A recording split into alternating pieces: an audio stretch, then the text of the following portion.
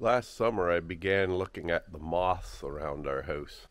I simply began leaving these lights on outside of our house here at night.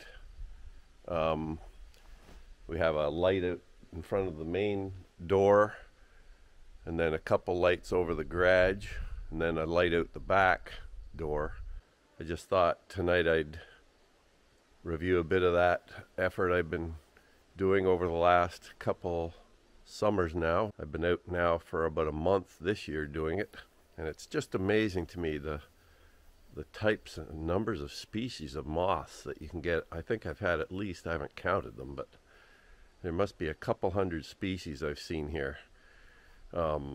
Anything from tiny little moths, an eighth of an inch long, to large ones 4 or 5 inches across. So, and the design and pattern of the wings are quite amazing. So here's a look at our front door.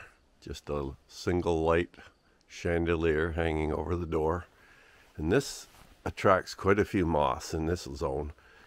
It's just after 9 o'clock on May 31st, and there's already a moth here showing up. It's not even fully dark out yet. And I'll have to see what this is. I'll include some photos as well with this video, just to show some of the types I've been seeing. If we walk over this way, I'll just show my other set of lights that I've been looking at moths with. So these are the 2 lamps over our garage, and they're a combination of LED lamps and well, these are both LEDs, but I have a spiral fluorescent out the back.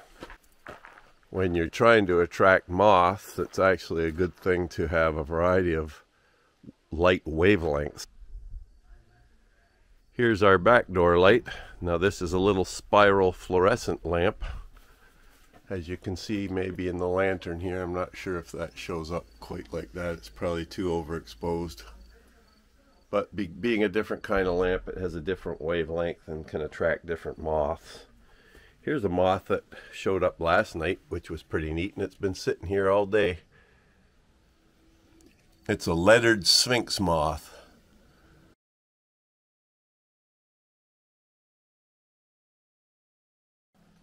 So basically what I've been doing is putting the lights on just as it gets dark, as it is now. And then I usually pop out here at about, well, 9:30 or 10 o'clock. And then once again at 11 o'clock or so. And I have my cell phone. And I take cell phone pictures of these moths. And then I upload them to iNaturalist, which is an app that is used by naturalists all around the world to upload their photos of species they've seen in the wild, everything from plants to insects to mammals, birds, fish, what have you, any living thing.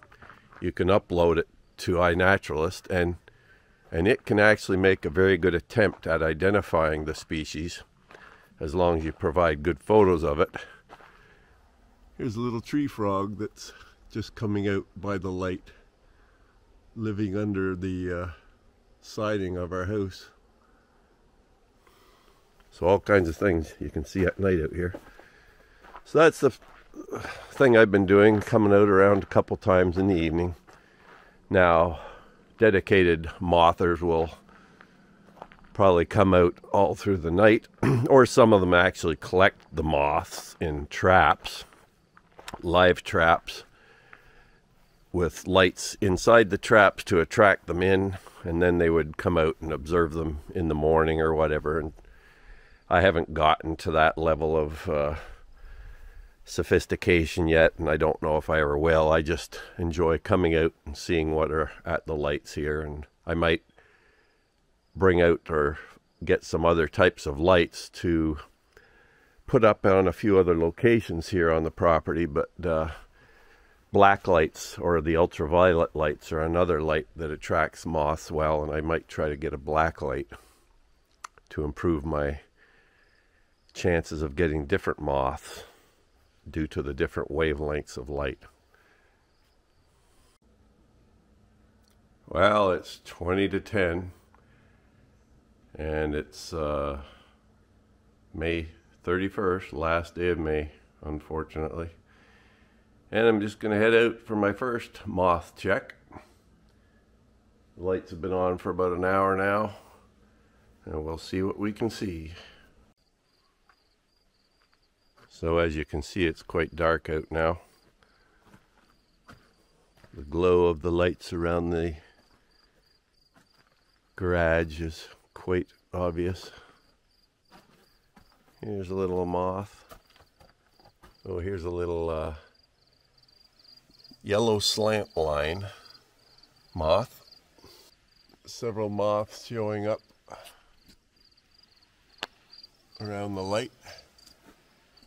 And here we have what looks like a Dobson fly, so you do get things other than moths as well. Here's our backlight again. Looks like we've got a caddisfly of some sort here. Little spring moth.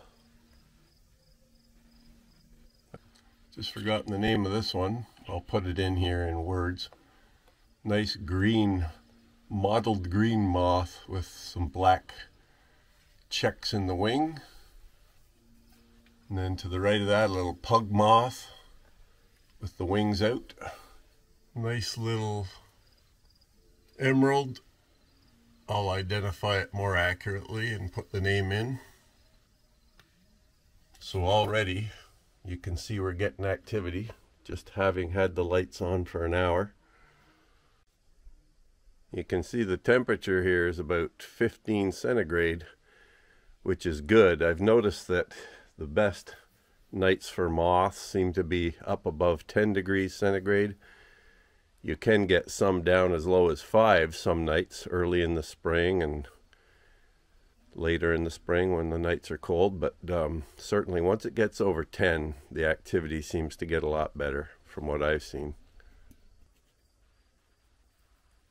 Now what I often need to do is bring the ladder out to set under the main light at the front door, mainly because the light is high and the roof above it is quite high, and quite often the moths are up higher where I can't really see them, such as this one hanging on the side of the light tonight. You can see this one here hanging on to the side of the light. So what I need to do is just get a good picture of it, and to do that I need the ladder, and it's been very helpful so far this spring. Well, time to go out for the 11 o'clock moth check now. I'm almost half asleep, but I've been watching science fiction movies to stay up. Here we are. Here's the time check. Check it out. 11 o'clock now. Just heading out the door. Lots of moths out here now. Mostly little guys. Look at them all here. Up against the wall and the light.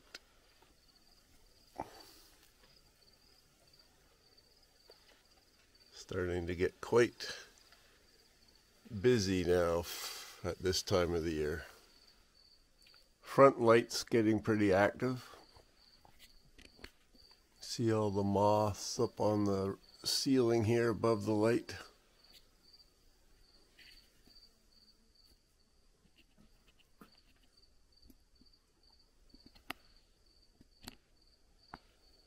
Here's a curved tooth geometer moth.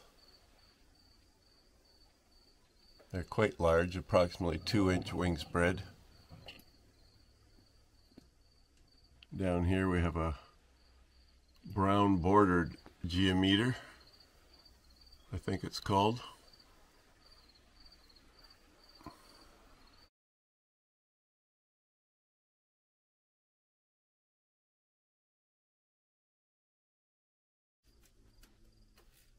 backlight is pretty active.